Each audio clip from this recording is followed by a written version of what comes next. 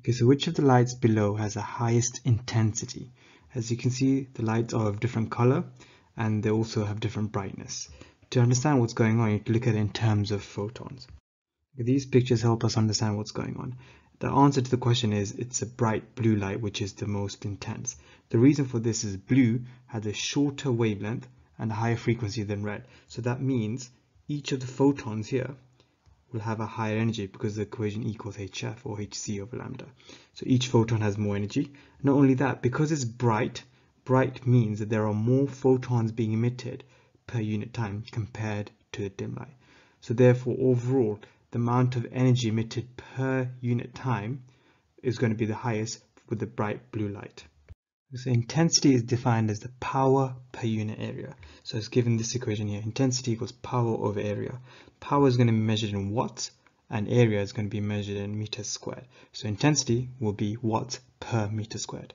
Now definition of power is energy per unit time. So it's given this equation. And in the case of the light here, the energy depends on, firstly, the energy of each photon, okay, and the number of photons being emitted per unit time, which is basically the brightness.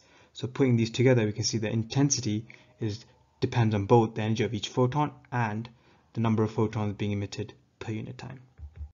In this question, the diagram shows a lamp emitting monochromatic light. The setting on the lamp is changed so that the wavelength of the light emitted is reduced to half the initial wavelength. However, the intensity of the light is kept constant. Compare the light before and after the change. Okay, so to understand this, we need to look at the light in terms of photons again. And we know that intensity depends on the energy of each photon and the number of photons emitted per unit time. So here we're halving the wavelength. So it's better to write this equation instead for energy of the photon, hc over lambda. So if we halve the wavelength here, we're actually going to double the energy of each photon. We're going more towards the blue end of the spectrum. So the energy of the photon is going to actually times 2. Okay, so how do we keep the intensity constant? This is constant here, it says so in the question. Well, the only way to do this is to reduce the number of photons to half the initial amount, because the 2 times a half will give us a constant amount of intensity.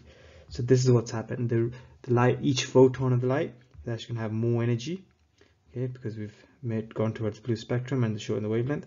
But however, to keep the intensity constant, we have to reduce the number of photons per unit time to half the initial amount.